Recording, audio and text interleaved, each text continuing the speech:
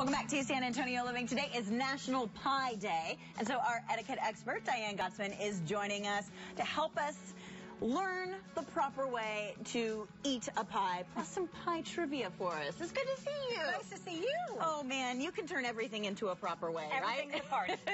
Yes.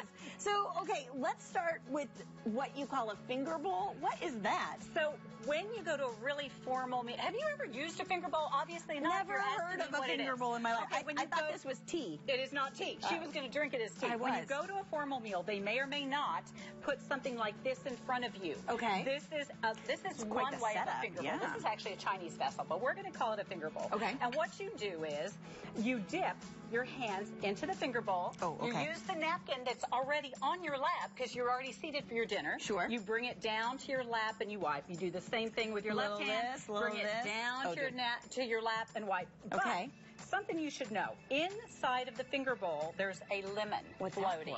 And that is just to be in there as a decoration. It kind of zests the water, but you don't take it, you don't squeeze it, you don't suck on it, you do not touch the lemon. Do nothing with it. Okay. And then after you are through with your finger bowl, you put it behind your dessert plate. And now you have a dessert plate ready to roll. Ready to go. Pie, okay. With your pie for today. Okay. Well, what are these necklaces all about? So one of these things are not like the other. So here's a necklace.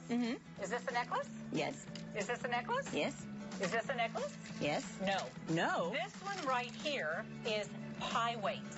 And you put these beads on the bottom of an unbaked pie crust. It's a necklace for my pie. It is. That's right. Okay. And this keeps the crust from coming up and making those little bubbles that you have to then put your fork in. Okay. Do you not bake pie? I have not baked a pie in my life. A pie crust. Okay. Guess what? I've baked too. Okay. So anyway, Fair this enough. is what you would use. Okay. Yes. What about, like, cutting the pie and the amount of servings I'm supposed to get? Okay, so a 9-inch pie, if you are the host and you think, okay, I've got all of these guests coming over, a 9-inch pie is going to serve 6 to 8 guests. Okay. So that's going to determine how many pies that you bake or that you buy. So the very hardest part of the pie is cutting the pie, the first piece. Do you use the pie server? So this is the pie server, and let me tell you how you're going to do it. We're going to have a little contest. We're going to see who can cut their pie better, and you'll probably win. Probably not. You're going to make one cut, so you're going to make one slice. Okay. Okay. And so then, start from the middle and then go out. By the way, there's knives over there we should be using, but it doesn't matter. Now you're going to make a second cut, but watch this. See the pie cutter? Yep. See the size? You want to make sure that you're cutting it the size of the pie cutter. No way. That's a great tip. Look, it helps us. Because if you cut it too small, then you're going to break it. Okay, so there's one cut, 2 cuts, and now here's the key, the third cut.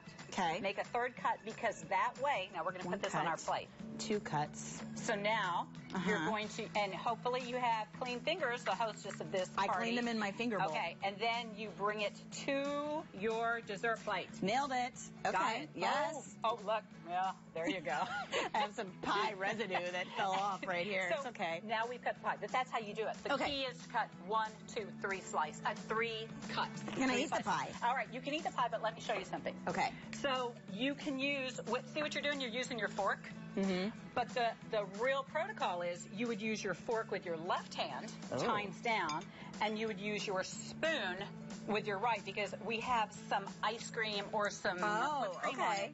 And you would use the spoon, you would use the knife as a pusher, and then I go like this, and you'd bring it to your mouth. Oh, good to know. There you go. Delicious pie. But if you want, you can just use only your fork, and you would use it tines up. You never eat tines down with one hand. You look like a barbarian. All right, let's do some pie trivia. All right. And we'll start with this.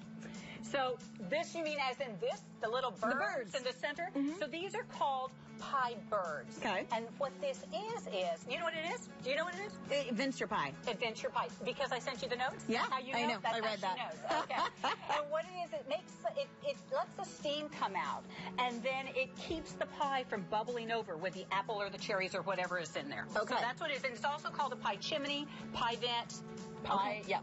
Got it. Got it. Next question for me. What is it? So what is the predominant sweetener in a pecan pie? Let's see if you know. Pecans. Sweetener. Corn syrup. Sweetener. Sugar. Corn syrup. Okay. Corn syrup or sometimes some molasses. Okay. Okay. What is the American term used to add ice cream to your pie. What is A that la called? mode. A la mode. Yes, All and right. it's vanilla. Okay. Yeah. Okay. What flavor of pie can make a grown man cry? Cherry pie. Cherry pie. So it is like, it's a softball poison. I love that. Okay. I love that. All Okay. right. What liquid do Americans drink most? What is in that coffee cup right there? Milk. It's milk. Pie and milk. Pie and milk. Those are friends. People think it's pie and coffee. Okay. Pie and milk go together. Got it. Okay. Who wrote Bye Bye Miss American Pie? Drove my Chevy to the levee. Where's the music? I thought we were I gonna hear have it. You music. can't hear it. Who is it? It's Don McLean. Yes. Yes. Yes. Okay. Okay. And what is the traditional Mexican pie that has pumpkin in it? And some people would say it's not Pumpkin a pie. pie. It's pumpkin a pie pie. today. It's a pumpkin pie. Mexican. Oh. Traditional. Did I say that? What Yeah. is a traditional Mexican pie? Empanadas. Oh, look at that. And only because we like empanadas. That's why. Yum. Fantastic. All right. I feel like I'm up to date on all things pie. You're the pie girl. I certainly appreciate it. Guys, if you've got etiquette questions and you need a little help, you can find Diane Gottsman here in San Antonio at the Protocol School of Texas. Everything you need to know is on your screen. You can also go online to dianegottsman.com.